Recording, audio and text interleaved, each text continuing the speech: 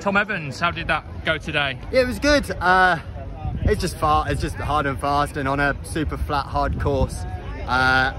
No surprise to you, really. You kind of you knew it'd go like that. It was what I expected. Like I said to you yesterday in our interview, like my goal was to qualify, and I qualified, and I really put myself outside my comfort zone. And yeah, for me, that's just, yeah, what an incredible opportunity to race against the likes of, well, to be in the same race as Joshua Cheptegei. I'm not sure rubbing shoulders with them at the start. Yeah, exactly, and I think that's always an incredible opportunity. And yeah, like I said, I run for the love of running, and to be able to represent Great Britain at World Cross Country is incredible. And what an amazing performance from not just from the senior men, but all the way through from junior girls, junior boys, mixed team relay, senior women, and us. Had a good day. Had a really good day, and I think it's amazing to see that.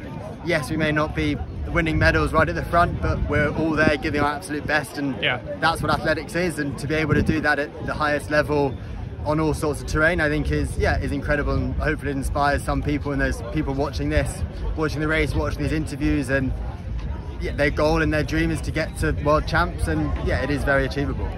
I bet you didn't expect to finish the race today with mud on your face. No, I didn't at all. It got muddier and muddier as the day went on, I think, and by the end it was the final lap, it was muddy. How did you get through the hay in the end? Were you hurdling or weaving or? Hurdle the first one, then weave, but it depended who was around you.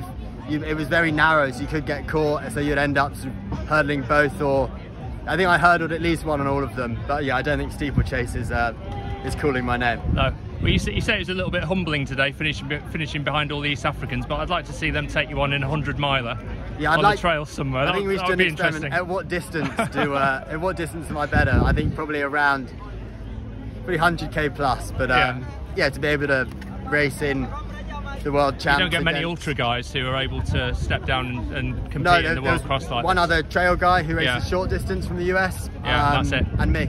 Yeah. So very cool to be able to in one race the most competitive 10k race in the world and the most competitive 100-mile race in the world. Yeah. I don't think there's many doing that. No. Superb. Well done. Thank you.